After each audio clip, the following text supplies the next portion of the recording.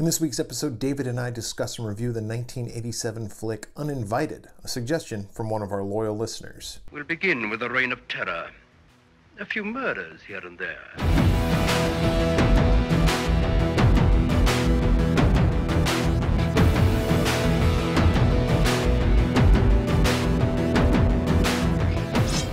Welcome to the Swearwolves. I'm Bret. I'm David. David. Yes, Bret. How's it going, buddy? It's going good, man. How are you?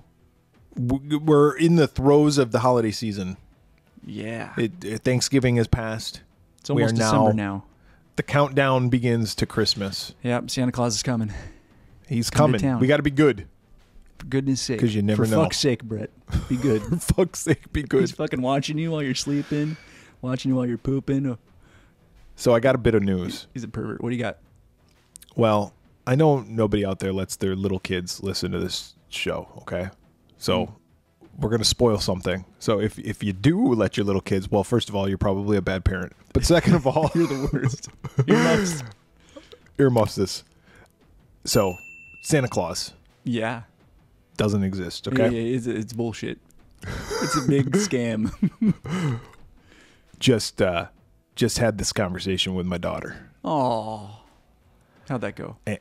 It went really well. I wish I would have recorded it because Father of the Parent of the Year. Yeah. Because I was it was like taking an egg that can't crack and you just gently throw it up in the air and you catch it and it doesn't break at all and you just set it down and it's nice. That's how I handle a few days later, a little baby bird is born. Little baby bird is born, and she goes on, and she makes her own nest somewhere else, David. And the bird speaks and says, "Thank you, Bret, for catching me. Thank you, Dad, for being such a good thank you, father, for being such a good father and handling this so well."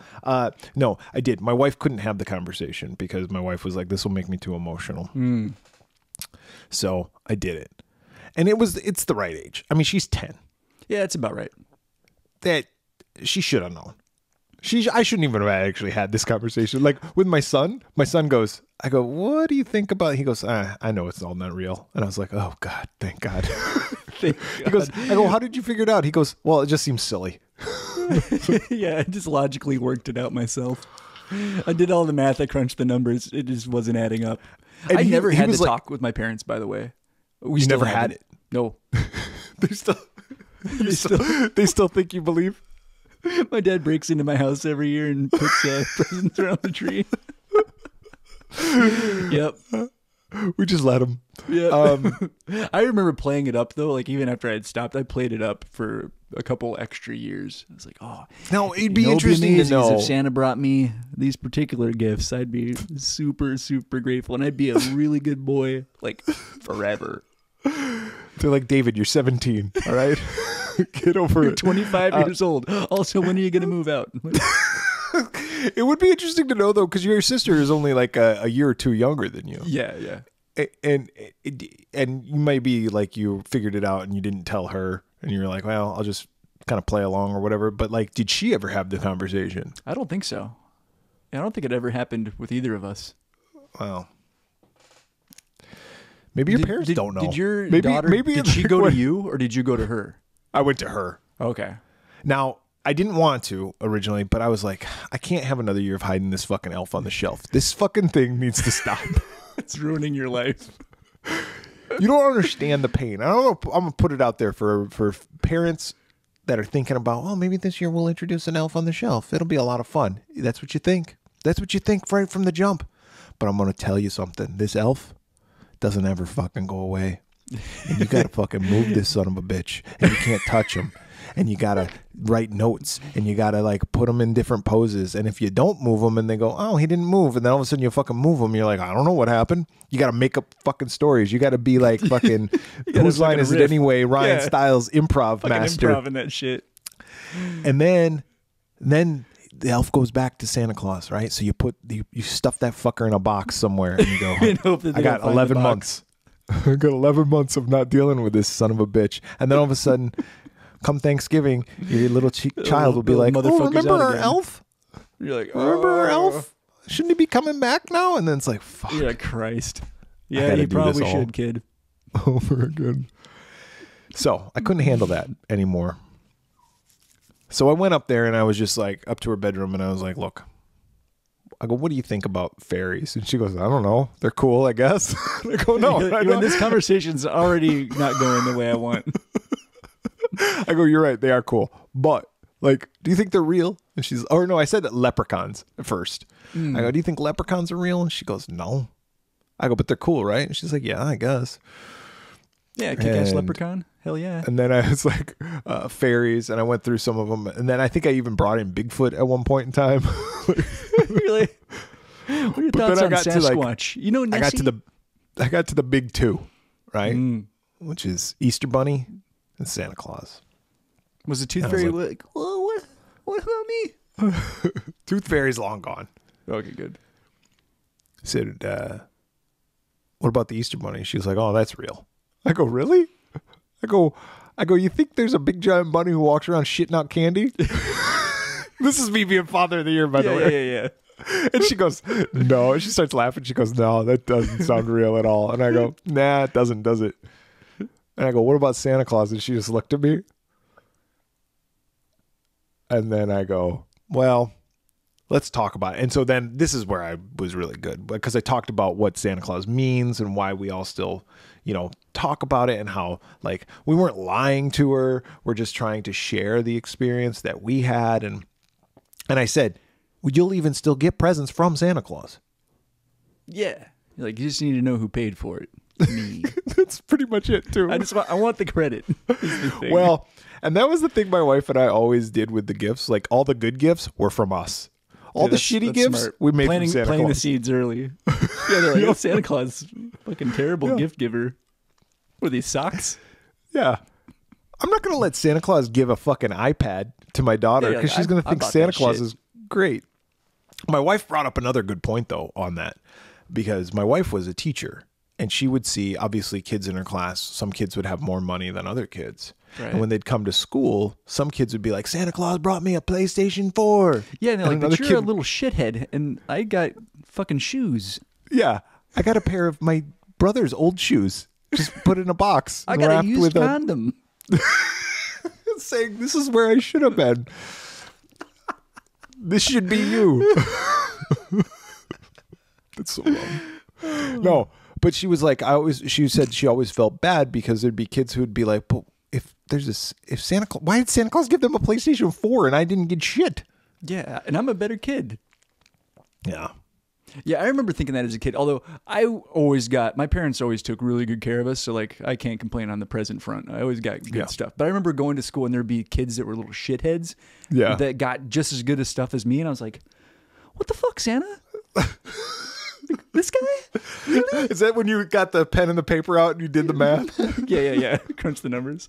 First, I wrote a very angry letter. Dear Mr. Claus. Can I call you Santa? So that happened recently. It was a lot better. Like, let me tell you something. It was like handling a little precious baby bird, but I did a really good job, and no tears. It's wonderful. Understood all around. The only person that cried was Christina when I told her that I had the conversation. She looked like she was going to cry. Oh, that's really sad. That's all right. She's over it now. She's very thankful. You're like, hey, I want to show you a picture of Santa Claus. And it was just an empty picture frame with just so she could see your face. She's like, see, David, that wouldn't give me Father of the Year. That would just be. This is why I don't have children. That is a very clever way to do it, though. What are we here to talk about, David? We're here to talk about movie? Mm-hmm. You picked this fucking movie, didn't you? I did and I didn't. This was actually a suggestion from Christy, one of our loyal listeners. Oh, Christ. She DM'd us, I think on Twitter. Because one of her other requested movies was called Uninvited or The Uninvited. She's like, hey, I don't want you to think like I only have watched movies called this, but there's another movie called Uninvited. It's like every single version. Did we watch the other one? Yeah. It was a black and white movie. That was a few years ago. It was a black and white movie. What was it about? Like it was kind of like a haunted house movie. What? Yeah. Never seen that You movie. go into the archives. Yeah, no, we watched it and we liked it from what I remembered. Yeah. All right. So Yeah, I think we'll we see did if we like can it. go 2 to 2, 2 for 2 on this. 2 for 2. particular So she title. requested Uninvited from 1987. 87? 88? I don't know when this fucking movie came out. somewhere in there. I mean, I know when it came out. I have a release date, but everything I look at says 1987, and then the release date was like August 24th, 1988. Where I'm like, were you? Like, oh, okay. I don't know, because Uninvited was made in 1987. You've told me that 5 times. So we'll get to it. So Jump thank right you, in. Christy, for the suggestion. And remember, you can suggest movies to us too. We always love taking suggestions. As a matter of fact, last week, I forgot to mention this last week, but I'll mention it now. The movie Black Friday was a movie that we had discussed, but somebody messaged me after we had already picked that. One of our listeners interesting. messaged me and asked if we could watch Black Oh, that's cool. Friday. Look at that. Yeah. Look at us thinking ahead. Yeah, We read their thoughts. Exactly. So feel free to message us on all the socials. You'll get that at the end of this episode. So just fast forward to that if you want to know all that stuff. Uninvited. Release date, August 24th, 1988. David, what was the number 1 movie in the theater? We do so many 1988 movies, We do a lot. so it's probably something we've done before. The number 1 song's probably Kokomo or some shit, but I'm going with The Naked Gun. Did you like that movie, The Naked Gun? Yeah, I didn't see it until I was older. Like when it came out, I remember all my friends at school talking about it and liking it, but I Yeah. didn't see it till I was like a teenager. But yeah, I remember Now- thinking it was funny. Do you like comedies like that? Like Airplane, Naked Spoofs Gun? and kind of stuff. Yeah. Yeah. Not as much as I used to, but as a teenager, yeah, I loved that stuff. You know what movies we're going to have to do someday is the scary movies. Yeah. Because those are like horror spoofs. They're kind of like that, right? The Wayans brothers, or at least they were involved in the first like 3 of them. But spoiler alert for everybody out there, a Scary Movie 2, I think is fucking hilarious. And I think it's fucking more hilarious than the first Scary I remember movie. really liking it, but I haven't seen it in years. But yeah, I quote it we all should the do this time. sometime. Yeah. I quote it all the time. I love it. Anyway, that was not the number 1 movie. Naked Gun was not the For number 1 shame. movie. I did like the Naked Gun movie, and I did see it when it came out. But the number 1 movie was actually a movie that we've reviewed before, David. Well, shit. And it's Yeah? one of your favorite. Oh, In fact, shit. you Was have it- the movie was it- poster right behind you, and I have the movie poster right above me. Nightmare on Elm Street 4? Yes. Nightmare on Elm Street 4, The Dream Master, was the number 1 film in the theater. So Uninvited was like, look, we got this. We can release it the same weekend. I think we can beat Freddy. Absolutely. And we all know Freddie was huge back in the late 80s. Number 1 song was not Kokomo. I'll give you a hint. It was not Because Kokomo. I did not pick Kokomo. I picked... But I will tell you something else. I planted this seed earlier, and I don't know if you recognized it, but before we started recording, Oh, no. I said something to you, and it was the title of this song. Oh, shit. Just so I could say that I told you the title before. Damn it. Well, I'm not perceptive, so I did not pick up on anything. And you don't listen to me. So. Fuck. I went with Simply Irresistible by Robert Palmer. Yeah, remember when I told you you were You told me I was simply irresistible? I do remember that. No, I don't remember because I get told it so regularly. No, that is incorrect. The number 1 song was Roll With It by Steve Winwood. Oh, just roll with it, baby. I think that was Yeah. a number 1 song on one of our other episodes, too. Probably. Fucking Steve Winwood. Yeah. 'Cause before we started recording, you're like, I should go over my notes. Like, oh, well, we could just roll with it. You did say that. Now I do remember. Damn it. It was right after you told me I was simply irresistible. Let's just roll with it. I only remember. speak in Now I I only speak remember. in song titles. Uninvited was written, directed, and produced by Graydon Clark, Triple threat kind of guy. with music by Dan Slider. That's kind of hey, you're a musician. You like make Dan music. Slider? Yeah. You're like, I'm Dan Slider. Slide the knobs on the production board mixer. Mm-hmm. That's what he also calls his penis. The old Dan Slider. Roll What with do you it, want to eat baby. tonight? I don't know. Maybe a Dan Slider. Oh. This movie stars George Kennedy. You know, George Kennedy was in another movie. Maybe Christy just likes George Kennedy because he was in fucking Hush Hush Sweet Charlotte. He was the construction guy. Yeah. She's like, no, I don't like George Kennedy. Next, can you guys do the Dirty Dozen? Can do. George Kennedy is Mike Harvey. Alex Cord as Walter Graham. Clu Gulager as Albert. I love Clu Gulager. I do too. R.I.P. Actually, all three of those guys are dead. Alex Cord just died in 2021, and Clu Gulager just died a couple months year ago. or two ago. Oh, is it that recent? I thought it was 2022. Yeah, probably was. Like it was recent. Yeah, it was August. It was August of this year. Oh wow, yeah, very recent. Yeah, very recent. And then that Alex Cord guy, he just died in 2021. Oh shit, dropping like flies. George Kennedy, he's been dead a while, but I believe so. I believe he died in 1986. I'm gonna say he died like early 2000s, like 2005-ish is my guess. 2016. You were way off. 2016. Oh shit. Sorry, George. Yep, that's all right. Who else? Who else do you want to know? Did they die? Tony Hudson. Tony Hudson's still alive. Tony Hudson plays Rachel. Eric Larson as Martin. Claire Carey as Bobby. Now, I would say your parents, because I would venture to guess that you weren't like, oh, this is must-see TV, but did your family ever watch Coach? Yeah. Coach's daughter? Oh, that's okay. I thought she looked really familiar. I was like, I've definitely seen this girl somewhere. Yeah, Claire Carey. Yeah, she I played Coach. Bobby. I did too. Yep. Not really a show for like 12-year-olds though. Like when that show was on, it wasn't like, oh God, I gotta watch Coach tonight. That's true. I want to say it was like a dad show. I think my dad liked it, and I would sometimes watch it with him. That's the only reason why you'd watch half the shows that I watched is because my parents watched them. Yep. Bo Dremen as Lance, Rob Estes as Corey. Rob Estes is was a big soap opera guy. Oh, okay. That's where I know him from. Yeah, that's where I know him from. Guiding Light. Sherry Shattuck as Suzanne and Michael Holden as Daryl. This movie had a runtime of 92 minutes with a budget of $200,000. Okay. However, $75,000. Did all that money go to did it go to George Kennedy and Clu Gulager? $75,000 of the budget went to the salaries of George Kennedy, Alex Cord, and Clu Gulager. Makes sense. So nearly half of it. And I don't have any box office numbers for it, but Hotbox.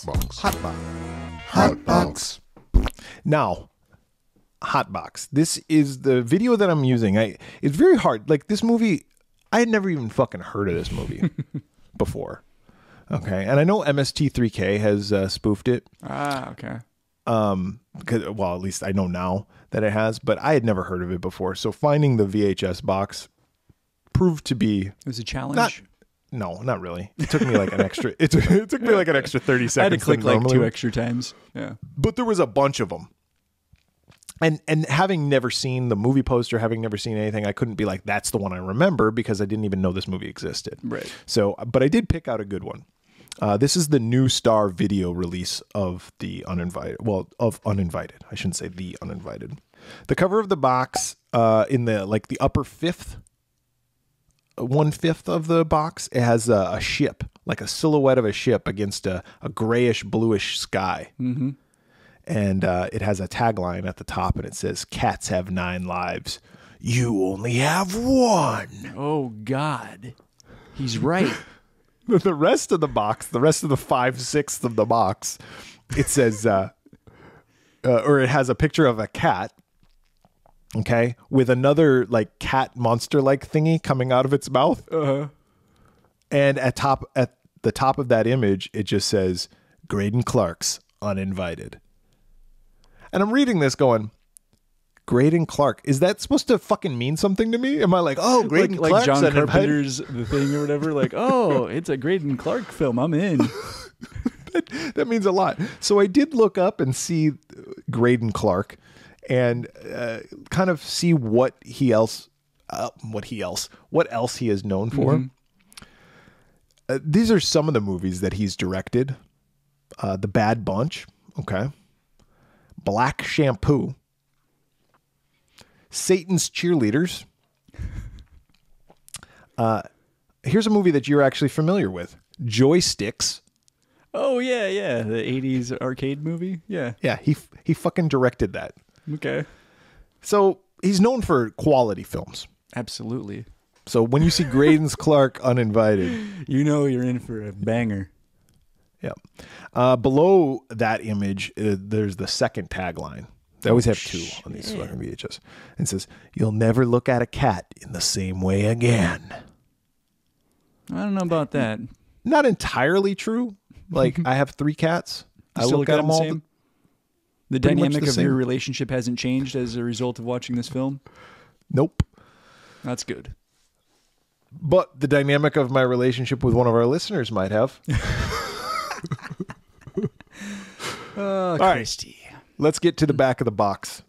There's various still shots of the movie, you know how they have, like on the back of VHS boxes. Yeah. All right. And then the description reads as follows, David. Get a bucket of popcorn. Get ready for this. I'm listening. Let me prepare my reading voice. Yeah. Genetech Research Lab, Fort Lauderdale, Florida. Armed security men dressed in radiation suits chase an escaped laboratory animal, an innocent-looking orange cat. Just as they are about to capture it, the cat transforms into a hideous mutant creature, ripping off one of the men's arms with its powerful claws and escaping into the night. So begins the saga of Uninvited, a sci-fi thriller featuring George Kennedy, Airport, Delta Force, The Dirty Dozen, Alex Cord, Jungle Warriors, and Stiletto, and Clu Gulager, Return of the Living Dead, Nightmare on Elm Street Part 2. As 3 Wall Street criminals bent on escaping to the Cayman Islands with their latest booty. Along for the ride on the luxury yacht are the boat's captain, Rachel, and 2 sexy co-eds, Suzanne and Bobby. Amid protests from Cord and his men, they don't even call Alex Cord like his character's name. They're just calling him the actor's name.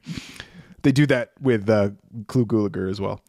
Amid protests from Cord and his men, the girls invite aboard 3 boys they've met dockside and a fluffy stray cat Suzanne has found at the marina. Soon after they head out to sea, the mutant feline begins to wreak havoc with the boat's passengers, attacking Clu Gulager and causing him to fall overboard. Rachel wants to return to port, but Cord insists that they keep moving towards the Caymans.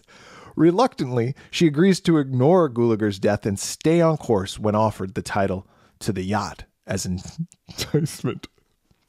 One by one, the passengers encounter the killer cat. Bitten and poisoned by its deadly venom, Kennedy's blood boils. One of the boys has his fingers bitten off while making love to Bobby, and the 2 jump overboard rather than face the same fate. Suzanne consumes food contaminated by the creature and soon succumbs to the poison. And another of the boys stalks the cat into the engine room, where his misdirected gunshots puncture the yacht's hull and pierce a steam pipe which explodes, boiling him alive. As the yacht sinks amid a violent storm at sea, only 3 remain. Their only hope, an approaching Coast Guard cutter. But who will survive? And days later, when a little boy and his daddy discover a sea-soaked piece of luggage on a tranquil beach, will they guess that inside lurks the Uninvited? Holy shit, how big is the font on the fucking synopsis, man? They just went beat by beat. What'd you rate it? They did the hard part for us. It's done. I read that today and I was like, what the fuck? This is the worst back of a box I've ever read in my life. If you picked this up at the video store and you're like, still rented it, you're insane. But if you picked this up, you read it, and then you're like, I've seen that movie. Wow. Yeah, that's the entire plot of the movie. Every death. They've talked about every death. They talk about everything. So before we started recording, David and I were like kind of going, okay, do you have everything? Do you have everything? And David's like, I don't know. This is the first movie I watched this week, so things might be a little cloudy. I said, don't worry. Don't worry. I got you covered. I got you covered. I got the box. It explains it all. Wow. That's the VHS box for that's nuts. Uninvited. That's like when Who wrote do you remember like when you were in elementary school, like sometimes if you had a test, some teachers would let you like prepare a cheat sheet, but it had to be like the size of an index card or something like that. But you would write as small as humanly possible to get as much on there. Like that person like came from that school of thought. Like, I'm gonna get it all on the box. Well, I almost don't blame the person. I blame the person who just stamped it and was like, "Yep, that's what we're using. There's our box." Stupid. So, with that being said, all right, some of that stuff did not happen in the movie, by the way. Yeah, I don't remember the cat ripping a guy's arm off in the beginning. No, I don't either. Now, it could be because the version that we're seeing might have been edited from this. I don't know. Because that first death is off camera, but it's nice to know that his arm was ripped. It was ripped off. Like it was just an FYI. Yeah. There's also like at the end when they say like a little boy and his daddy discover a sea-soaked piece of luggage. I don't remember them discovering they just find the cat. And it's just a little boy. Just a kid. Yeah, there's no dad. He's fatherless. He's a bastard child. A bastard child finds a cat, and it's not even. It's not the orange cat. It's a different cat, but presumably it's been infected.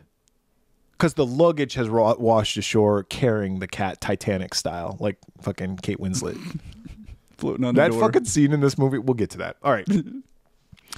So, the back of the box, yes, 90% of what they said on the back of the box is true, and it's 90% of the movie. Fort Lauderdale, Florida. It's where all the Genentech research labs are in the world. Fucking Genentech. That's a funny word.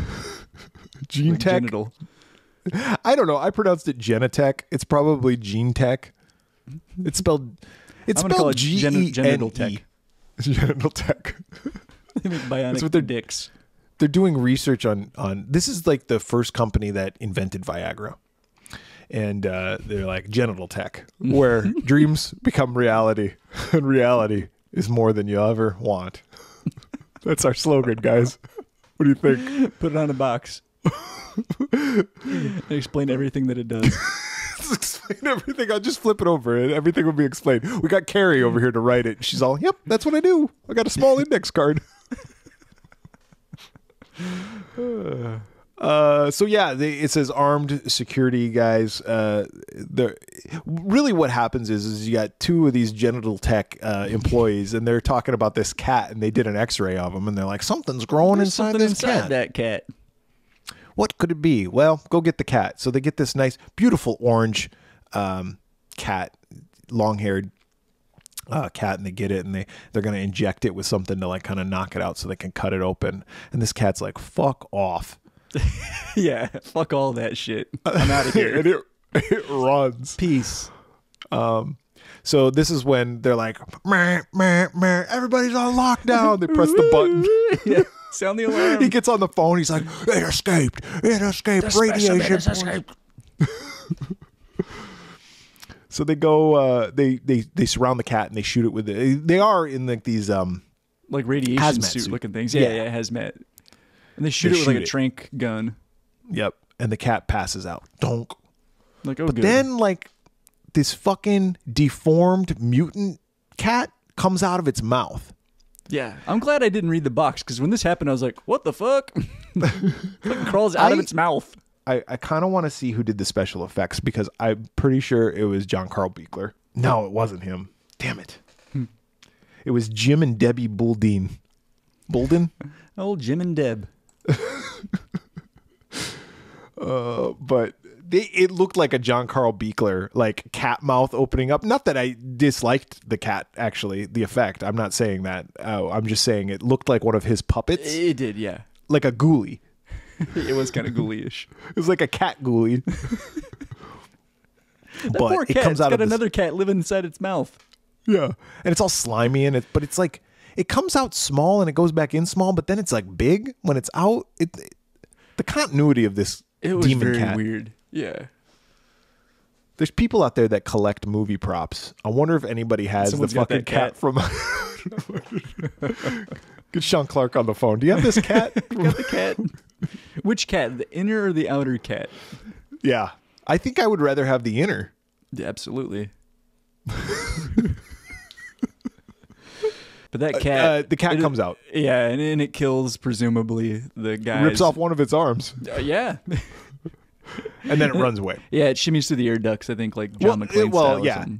Then the cat crawls back inside the mouth of the mutant cat crawls back inside the mouth of the regular cat. Yeah, it's like its vessel. Yep. All right, so now that's happening.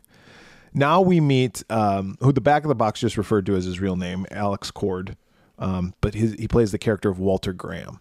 And he's like this Wall Street tycoon. We'll find out later from one of the characters that he's like one of the richest men in the world or something like that. And he's like who's that guy? Michael Douglas in that movie Wall Street. Yeah. Yeah. And so he's like, I'm rich and I'm going to be more rich.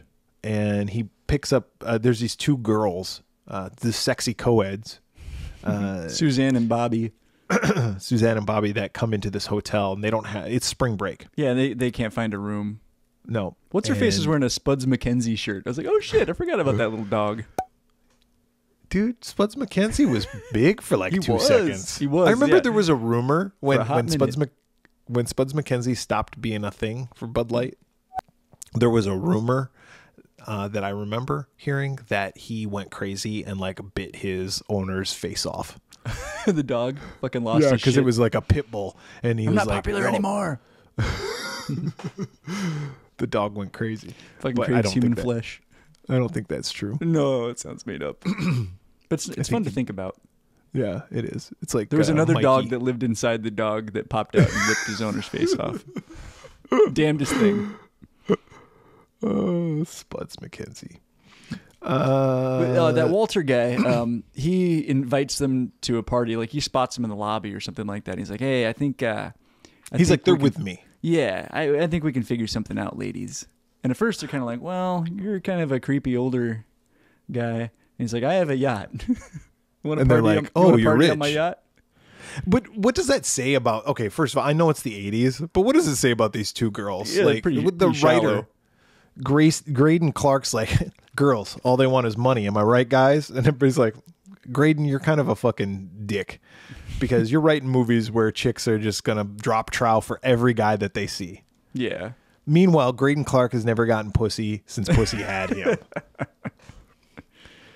This fucking guy. The guy who directed Joysticks is going to tell us. If you ever never seen the movie Joysticks, don't. But you can, in the first 5 minutes, you'll be like, "Yep, this guy's a fucking pervert douchebag." All right. Yeah. So these girls, they go on this yacht. They're going to party with this guy. Yeah. They go out to dinner with him, but then we got George Kennedy and Clu Gulager come, and they're like, "Hey, we got to go meet up with this guy." So they strong arm this other guy, the fourth guy, and they're like, "You're going to tell the SEC." At first, I thought they were talking about college sports. The SEC. I mean, like for a brief second, I was like, "Did they bet on sports? Is that how they got money?" Yeah. And then I go, "Are they trying to rig games?" And then I was like, "Oh no, it's a big elaborate point shaving scheme." Yeah. Yeah, that's what I thought it was. I thought he was like a ref. Yeah. But yeah, at first they're trying to like buy this guy off. They're like, show him the suitcase with all the hundreds in it. This could be yours. He's like, I ain't gonna squeal. $1,000,000, cold hard cash. And they're like, "Yeah, well, I'll never squeal. I'll never squeal." But Walter's not having any of it. He's like, "Just kill him." So they drown the guy. They drown him in a hot tub on the yacht. And then Clu Gulager like has a heart attack while he's killing the guy. It gets all worked up. So that happens. Meanwhile, there's these two douchebags.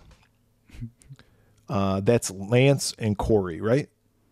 Yeah. Yeah, Lance and Corey. Well, there's a few. And Lance, there's three of them, I think. There is three of them, but we don't see the third one yet. Oh, yeah. Lance and Corey are just kind of hanging out. And Lance is like a jock, I guess. We find out later he's got like a wrestling scholarship. This dude doesn't have a wrestling scholarship. Absolutely not. Yeah, I thought the same thing. They're like, jock. I was like, okay. Of what? Sure, buddy. Yeah, esports. And then Corey, which is the Rob Estes character. And I already said, and I mentioned this earlier because it'll kind of paint the picture. He's like a soap opera actor. So picture a typical soap opera actor from the 80s, and that's this guy. Yeah, it's weird. And he's like, oh, Walter Graham, huh? I'm going to get in good with Walter Graham. He's the kind of guy like Zach Morris wanted to be. Yeah, he's very yuppie and like only cares about money. Total douchebag guy. Yep. Don't worry, he's the guy who shoots the boat's hull and gets burned. Gets his face melted off. And then just cast off the side of the boat. Yeah, just pitch him over the side. He's dead. Throw him. That's what they do to everybody. Everybody gets a burial at sea in this movie. Yep. It's like, guys, we're just in the Caribbean. I can see land right there. Just put a blanket over him and give him a proper burial for his family when you get back. Like, nope, pitch him over the side. Done with his ass. I'm the captain. We do it by my rules. We're carrying too much weight. Maritime law, my friend. Maritime law. They're like, but captain, maritime law. I'm the captain. I can do anything. You want to get married? I'll marry you right now. Want to die? I'll throw you off the side of the boat. What else? All right, Rachel, calm down. Rachel.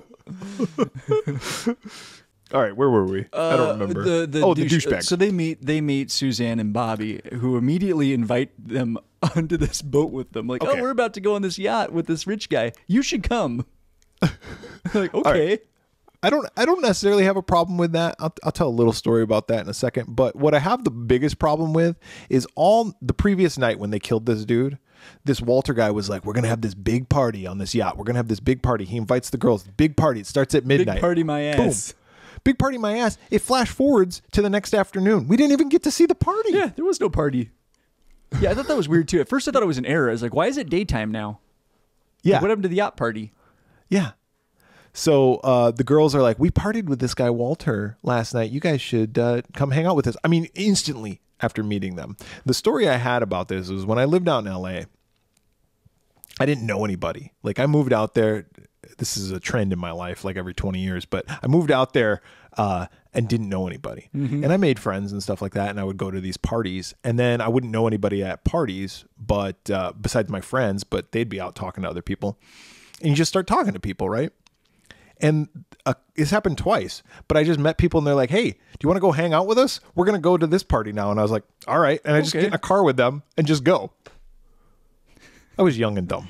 No, I didn't get murdered. And I get, even in this movie, I just thought it was weird that you would invite somebody to someone else's like property, basically. But I also think that part that's of it was happened to me. Well, and I think it was also a safety thing too. Like I'm going to go out on a boat with this guy that I just met. Like it'd be nice to have a little bit of extra protection. Like younger people that I'm more attracted to. But I will say this Graydon Clark wrote these female characters as such fucking bimbos. Oh yeah. That they immediately, like upon seeing them, this Bobby girl like takes her hand and puts it like basically on Lance's dick. And is like, you should come on this boat.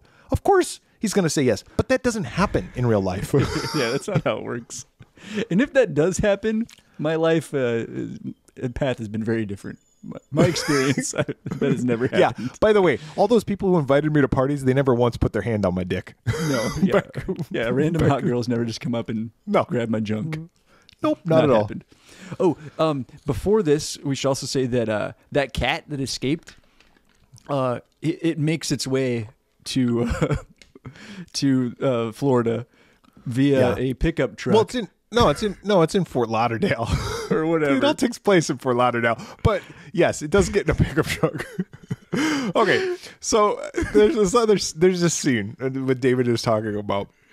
There's this guy, he's like a mechanic at a gas station, and the cat, this orange cat is there, and he's like feeding the cat, and he's like, oh, kitty, kitty, kitty. Yeah, no.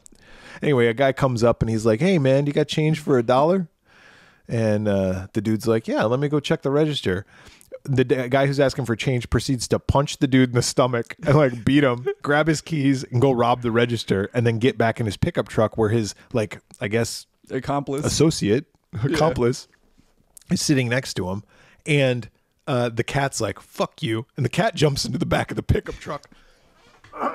Yeah, but the cat doesn't jump into the pickup truck. Like it does, but did you see the hands of somebody clearly just kind of tossing the cat into the truck? I did not see that. Oh, yeah. I was probably looking away at that moment, but yes, I do believe Much it. like how if somebody would gently toss an egg to not break it. Like that's how they handled this cat. It goes, whoop, into the truck you go. And then the cat, while they're driving down the road, busts through the back window of the truck and just starts mauling these dudes. Mutant cat. The mutant cat comes out of the mouth. And then the truck like goes off a cliff and crashes. It's like, do you remember that on Saturday Night Live, Toonces, the driving cat, the cat who could drive a car? No. It sounds like the best thing ever. There was this show that would come on. It was like, Toonces, the driving cat, the cat who could drive a car. He drives around all over the town. He's Toonces, the driving cat. So in this episode, they all take place in a car, right? And it's like Phil Hartman and Jan Hooks, and Toonces is driving, and they're like, "Oh, Toonces," and he drives, but then Toonces always gets in a wreck and crashes the car over the side, and the car blows up. That's great. I'm gonna totally watch that now. Yeah, look that up. But yes, that's what that reminded me of. It's like the cat just gets in there and they proceed to wreck. Okay, so now we're back at the boat, and the cat is roaming around town looking for more victims. I don't know what the cat's doing. I wasn't really sure if the cat itself was bad or if it was just the thing inside of him. Yeah, I think it was just the thing inside it. Okay. I guess. I don't know. Anyway, so Suzanne, one of the girls, she finds the cat and she's like, oh, wait, I already said this in the back of the box synopsis, but she's like, oh, I want to take him on board. And then a third guy comes. This is Daryl. Is that who that is? I can't remember all the guys' names. Or is it Martin? Oh, Martin. Yeah, Martin's the smart guy, right? Yeah, Martin. And he's the third friend. So you got a jock, a preppy, and a nerd. Yeah. And of course these three guys hang out, right? They're the best friends. They have so much in common. Well, they all love chicks grabbing their junk. And, you know, if there's one thing that we can all agree on. Yeah.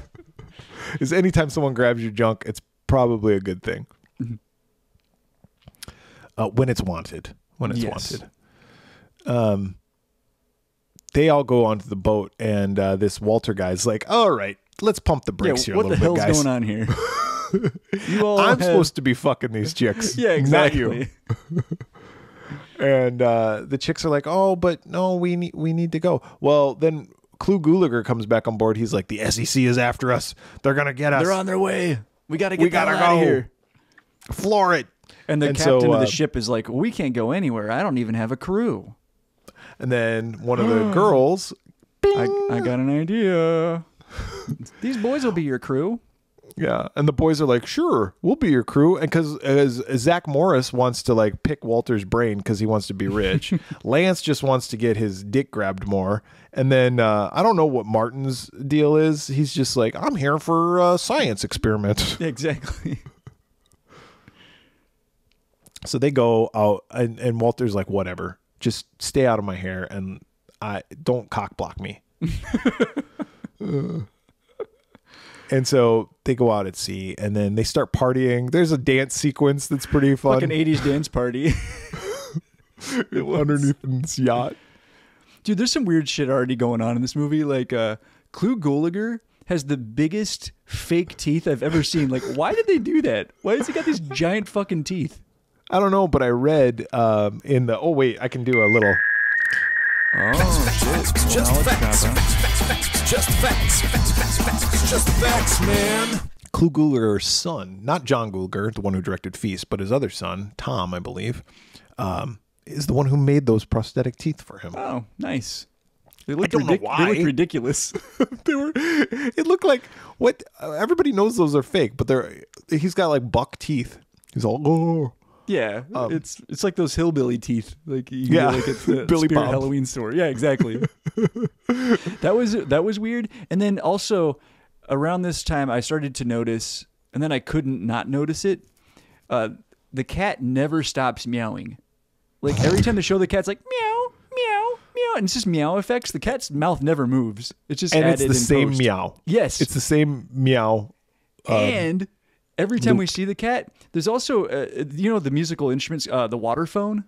It's in like lots of horror type movies. It's like the kind of sound. Is it like a slide whistle? No, you'd know it if you heard it, but it's nonstop in this movie, and like every time we see the cat, that sound effect happens, and it annoyed the shit out of me.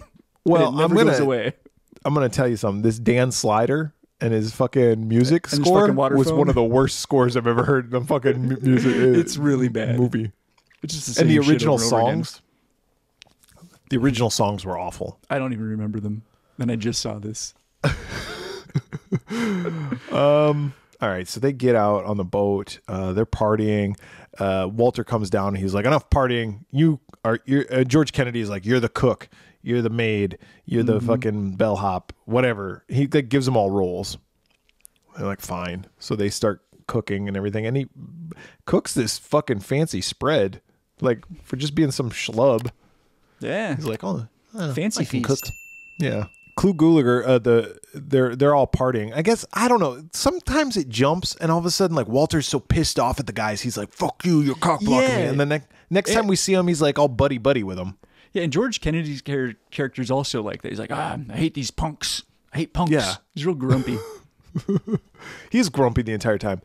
Rachel, who is the ship's captain, her and the nerd, they're like kind of hitting it off. But anyway, she's like, you, Clu Gulager, you steer the boat for a while. I'm going to go down and party. You're not wasted. So he starts steering the boat, and he steers him off course, of course. Yeah, and he's drinking more, so he's getting more and more drunk. So she goes up and she's like, "Oh, we're completely off course. I don't know where we are." Okay, they don't have cell phones or computers back then, so she's got to like get the fucking instruments out. The charts. And, like, yeah. Who knows where they are? So he's like, "Oh, I'm gonna go get some more alcohol that I have stashed away in this thing." So he opens up this chest, and the cat's there, and then the mutant cat comes out and starts scratching him, and he falls overboard. Yeah, and I like that he spits wine at the cat, like right in the cat's face. He's like, "Fuck you!" And then he like busts a bottle, like, "Oh, I'll cut you, man!" Like he's gonna fight the cat with like a broken glass bottle. Yep. And then he falls, man overboard. They discover that he's missing the next day. And and they find Rachel's blood. Rachel's like, we got to go back and go look for him. Oh, and Walter's Rachel like, says something funny, and I think she says it twice. She's like, I think he fell overboard. Like, not overboard, like overboard. No. Yeah, because he was overboard with this movie. Yeah, I was too at this point. And we find out he couldn't swim, because of course he couldn't swim. Well, that's what the guys say. Yeah, Walter's he couldn't swim. He wasn't a good swimmer. So we don't need to go back and look for him. He's like, no need. He drowned. He's dead. Open and shut case. And then he tells Rachel, he's like, look, here's the papers. Here's the fucking pink slip for this boat. If you get me to the Cayman Islands by my deadline, I will give you this boat. She's like, okay. And the boat was actually her father's boat. Yeah. But her father's dead. And Walter got the boat from the dead. Yeah, because she couldn't afford it. And so she's like, all right. Again, another case where it's like, money? Yeah. Or the right thing to do. She's like, but I am going to note this in my journal. Write a very strongly worded letter. Later on, she does make a logical choice or a moral choice. But yeah, not here. Not here. But something else funny that happens here that I was like, what? Is that Martin character. He sees the blood from Albert's fall or whatever. And I think, doesn't he find like a piece of torn clothing? Yeah. It has blood on it. And he's like, I better analyze this blood. He's like, yeah. Why? Yep. Because he wants to know what happened. Nobody just thinks that the guy was drunk and hit his head and fell overboard. Like I would, or any logical person. But he's like, something's weird about this blood. And he goes to Rachel and he's like, they call me MacGyver back in college. So do you have one of those fucking, what are they called? I don't know what they're even called. What it's called. But you know, like what I'm talking about. Like picture in your head like a ship captain's instrument from like the 1800s where it's like this, not a telescope, but it's yeah.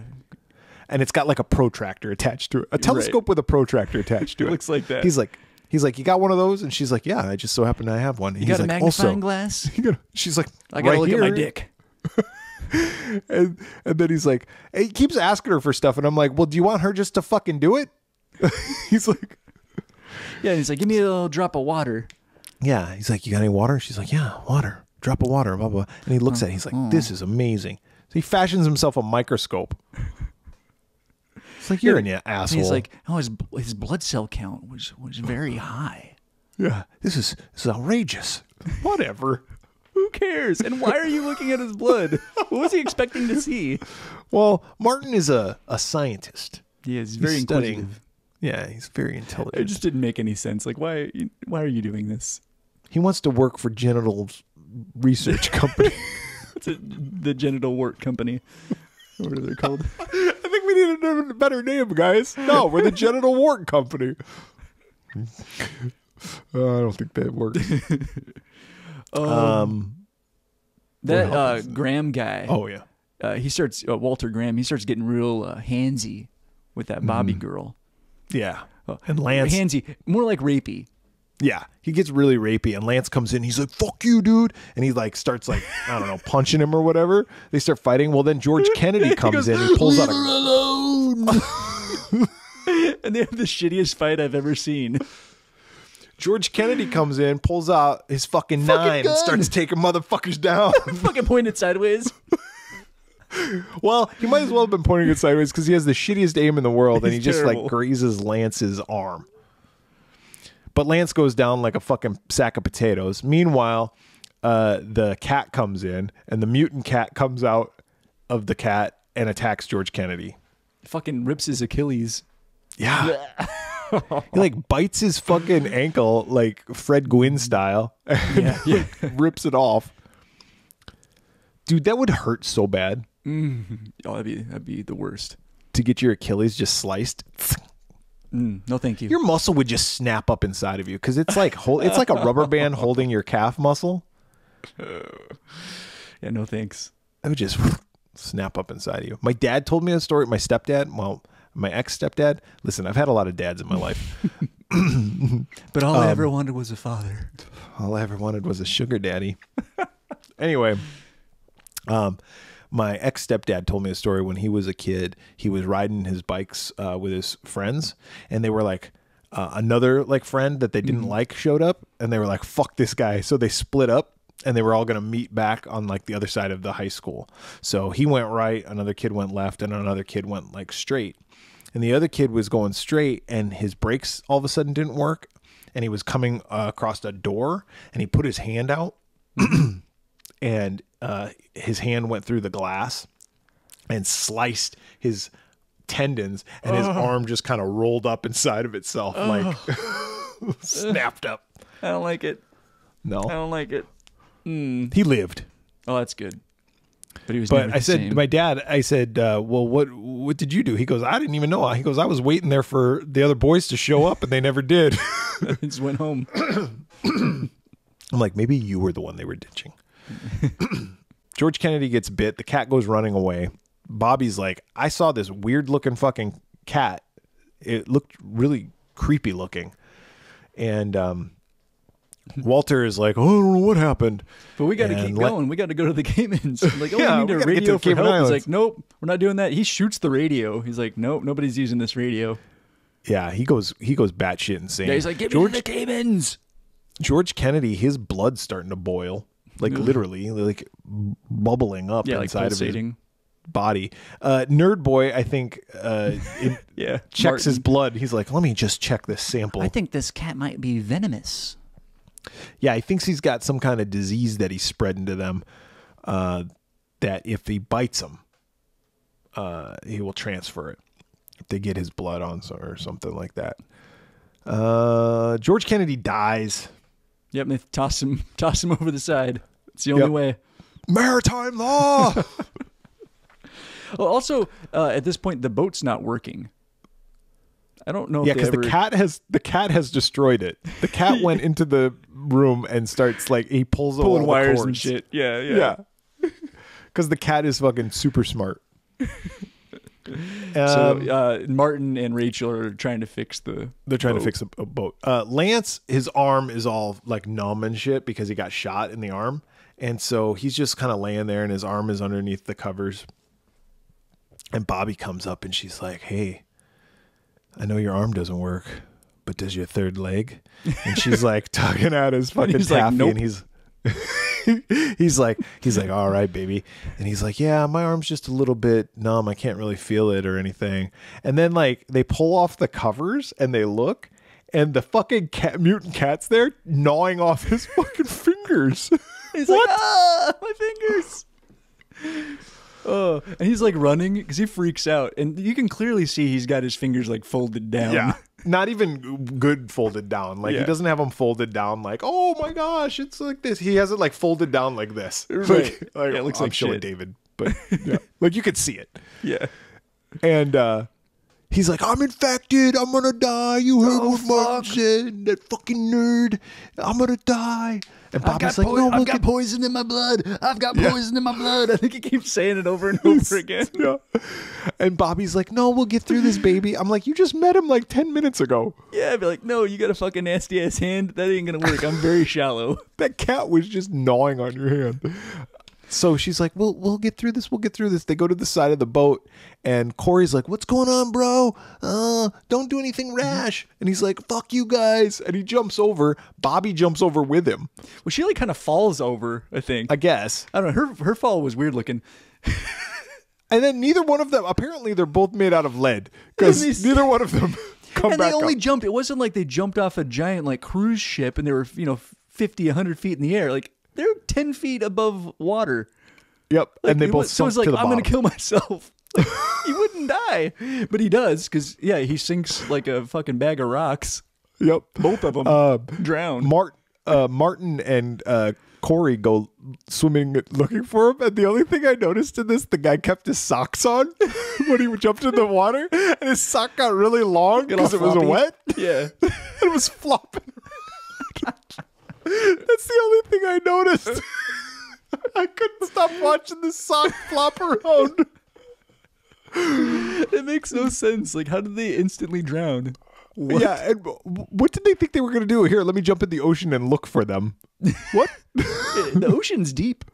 Oh, and by the way, the boat isn't moving either. So it's not like they're cruising at 100 miles an hour. right. They jumped off. It's Yeah, like they it just was at a jumped stop. off. Yep. It was at a full stop. They jumped 10 feet to their death.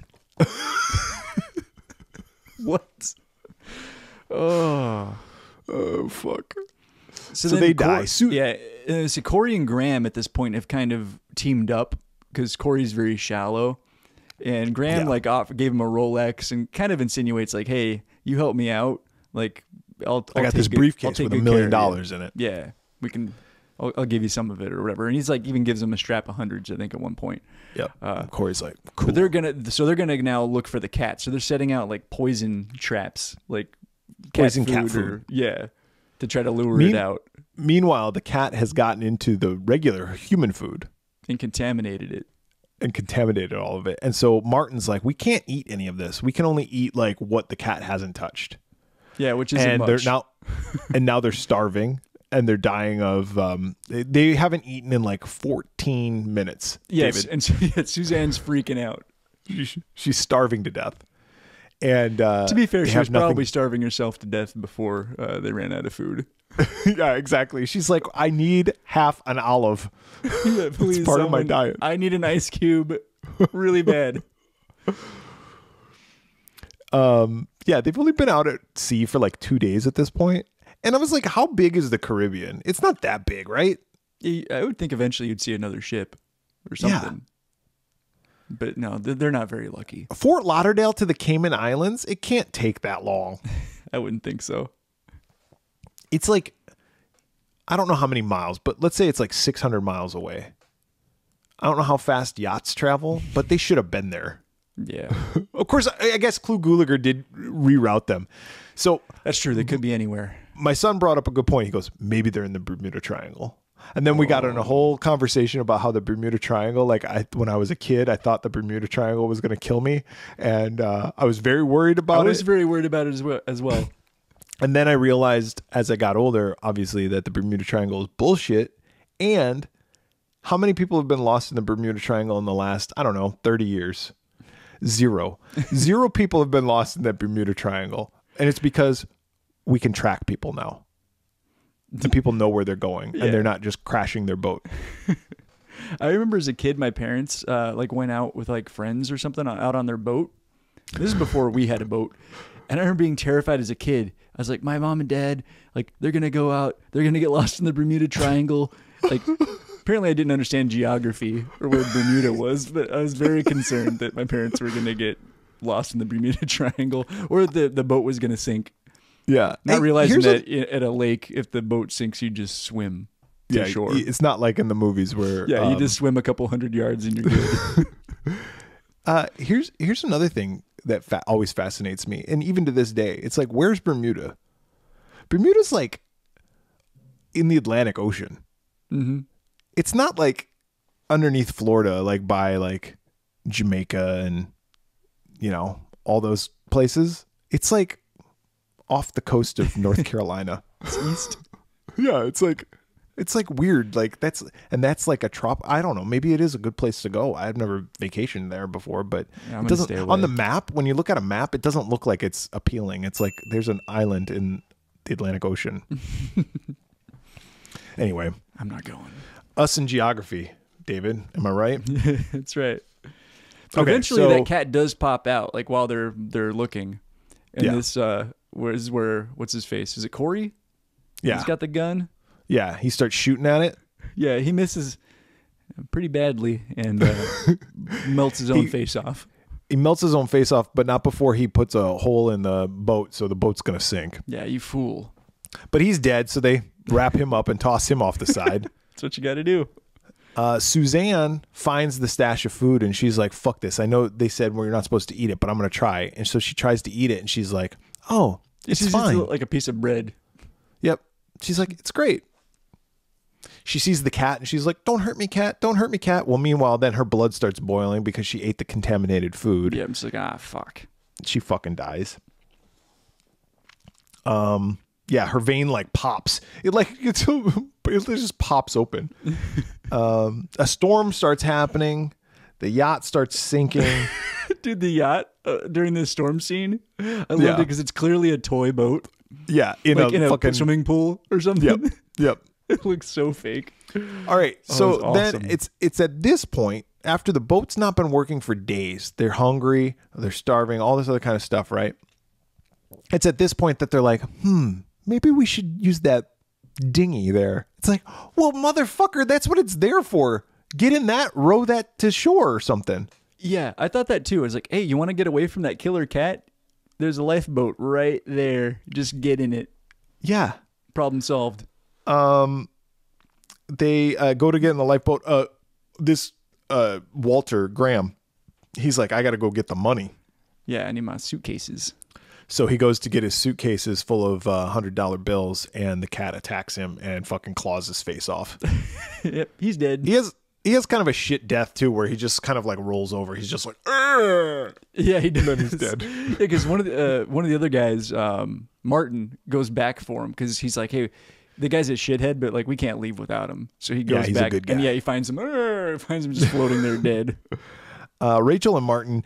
So Rachel and Martin told Walter, we can't use that lifeboat. We can't use that lifeboat. It's just not logical. And then Walter dies, excuse me. And then Rachel and Martin are like, all right, let's get in the lifeboat. Yep. You fucking assholes. So they get it just in the nick of time, just as that toy boat is sinking into the pool. They manage to row away. And the cat follows them. Yeah. Goddamn cat. So before they find the briefcase, because at this point they don't know what's in the briefcase either, and like they open it up and like, oh my god, there's like enough money in here for you to buy a new boat, and I can start like a science lab, like genital warts. Genital warts. It's a great name. I'm set on it. And the cat fucking pops up. The cat pops up out of nowhere, and it's the mutant cat, and it's like, ugh. So Martin's like fighting with this fucking cat, and then he throws it off to the side, and the cat's like, blah, blah, blah, and sinks, and they're like, oh, thank God.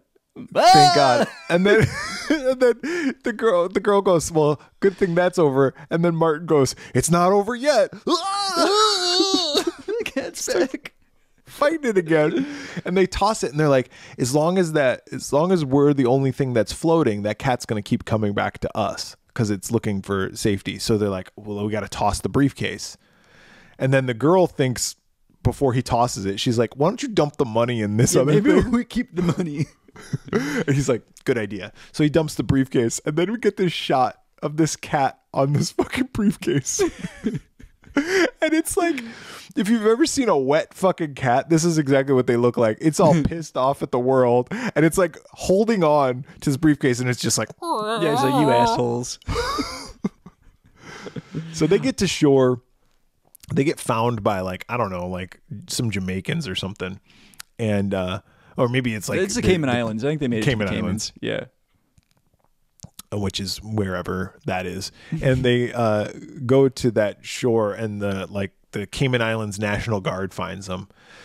And this guy's talking to him. He's like, "Well, good thing we found you. And I understand your story about this fucking weird cat and all those Sounds like a people bunch that of died. bullshit.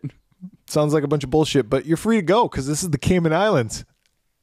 Yeah. Everything's legal." And they're like, "All right, cool." And the whole time there's kind of this bit going on the whole time, like the where they put the money in that like duffel bag is sitting right there, and the Coast Guard guy grabs it, and he's like holding it, and Martin's like, Can I have my bag, sir? They finally get it, and they walk off. And then the last scene of the movie is, of course, the beach scene where the briefcase is washed up on the beach, and then this little boy, apparently it was a boy and his daddy, Yeah, I didn't see the father. but this little boy discovers a cat, and we're like, Oh, kitty cat. yep. And then it's like freeze frame, dun dun dun. Fucking freeze right on that cat. Oh fuck. Oh, man. What a piece of shit, huh? What'd you think, David? This movie's fucking awful. It's just so bad. Like, the script is ridiculous. You've got, good actors like George Kennedy, Clu Gulager. I'm not too familiar with Alex Cord, but I'm gonna assume he's a good actor. I mean, well known enough that he was. But the script is so bad that they all come across as terrible actors. Particularly George Kennedy. He's awful in this movie. Oh, Like, every line he speaks, it looks like he just read it. Like, yeah. And that's probably what happened. He's like, "Yeah, you want to give me $25,000 for your movie? All right." I'm pretty sure that's probably what. The Alex Cord guy, actually, he's not that bad. He makes a pretty good bad guy. He reminded me of he's kind of slimy. He reminded me of Bernie in Weekend at Bernie's. Bernie, or you know who else he reminds me of? Die Hard, not Alan Rickman, the slimy guy who's like, I'll take care of the this. coworker guy. Yeah. Bubby, baby, that guy. Yeah, fucking asshole. Oh God. But yeah, the story also is ridiculous. Like, a cat on a boat. Like, they couldn't think of some other kind of monster. Like, the monster's a cat that lives inside of another cat. It's like this guy who wrote it. This Graydon, whatever the fuck. What was his name? I said enough. Graydon Clark. It's a Graydon Clark film. Graydon Clark's Uninvited. He's gonna be uninvited to anything from now on. But it's like he hated cats, and he's like, "Fuck cats." I also hate boats. So I'm gonna write it. This gives me an idea for a movie. Yep. It just doesn't make any sense. And then, like, all of the characters, no one's likable. Everyone makes bad decisions. All the guys are perverts. Like, and even if for like a cheesy kind of movie, it's not even good in that sense, because there's like a love scene, like, is the most PG-13 love scene I've ever seen in my life. Yeah. And that's when the fucking... I think it is PG-13. It is PG-13. Okay, well, I'll forgive it then. Because if this was an R-rated movie, it's like the worst R-rated movie ever. I know, we didn't see any boobs. No, nothing. A lot of teasing. But no, this movie sucks. I will never watch this movie ever again. I'm gonna go half, I think. I was torn between a half and a 1. I think I'm gonna go low. I'm gonna go half.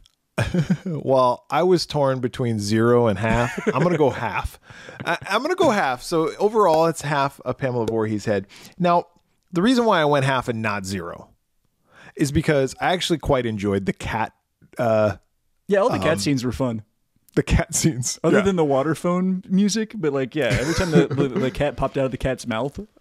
Yeah, this movie sucks. Laugh. This movie sucks on so many levels. And David, you hit all of them pretty much.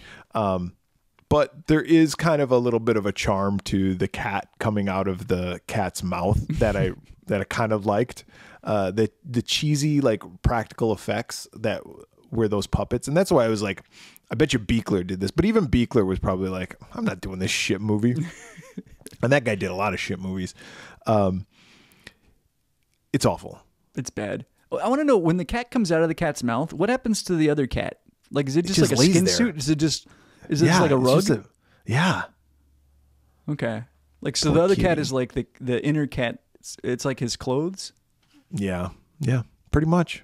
I don't know, Okay. David. I didn't fucking write this movie. Where's Ridiculous. this fucker that wrote this? Is he He's still Graydon alive? Clark.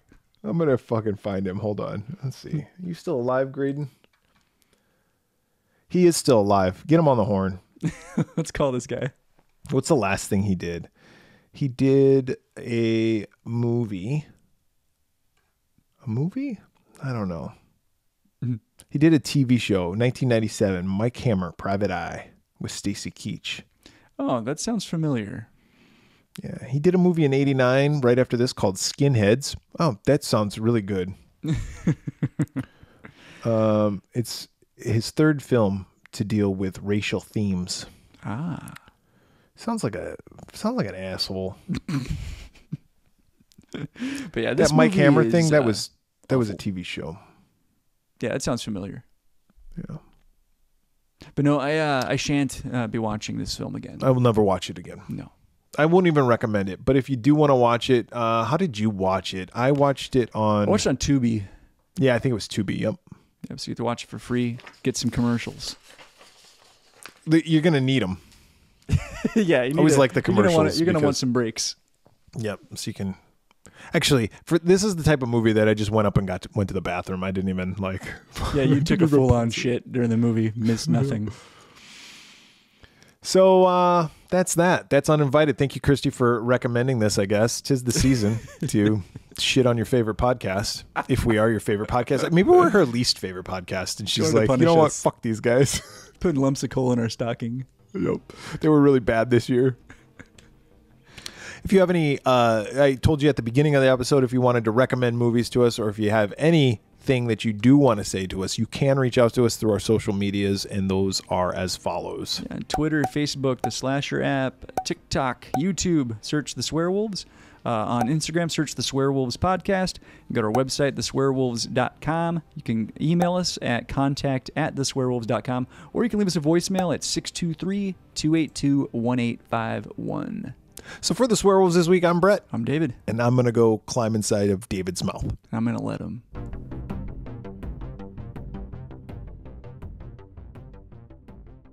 I feel like I've got a fart that just is kind of hanging in there, you know? Dude, I farted earlier, and it was like, I was sitting in this chair, and it was like... A little bit of a trumpet. Yeah, it was just like a... It played notes. Played notes. Those are the best. The ones that are like melodic. You're talking about your tonal farts, your melodic farting. One time, no lie, I farted a chord. I don't know how I did it, but it was like 2 tones at once. It was amazing. Do you ever, like, when you're sitting, that is amazing. I wish you could have recorded that. Me You too. could have, I was like, how did that sampled happen? Amazing. Sampled that, put that in a song. Mm-hmm. Do you ever sit in your chair and you fart and the bubble comes up the front? Yes. Like past your Like- balls? And it feels funny. It's like, Yep. how did that happen? And Yeah. why is there like an actual bubble? It's like a... It's like a... Yeah, there needs to be a documentary about this, like where like a thermal camera or something follows the Yeah. path. They should just turn on thermal cameras that detect farts and just put it like out in the streets so we could see like who's farting, because you could probably see it. Dude, I've always been curious. Well, now you'll have to try this because you're in a colder climate now. I've always been curious, like if you can, like how you see your breath. Yeah, If you pulled your pants down, drop trow. I'm could not. you I'm see your not going fart? outside, pulling my pants down and farting in sub-freezing. I would totally temperatures. do that. Well, you can come You owe visit. it to science. You have to. Fuck science. What has it ever done for me?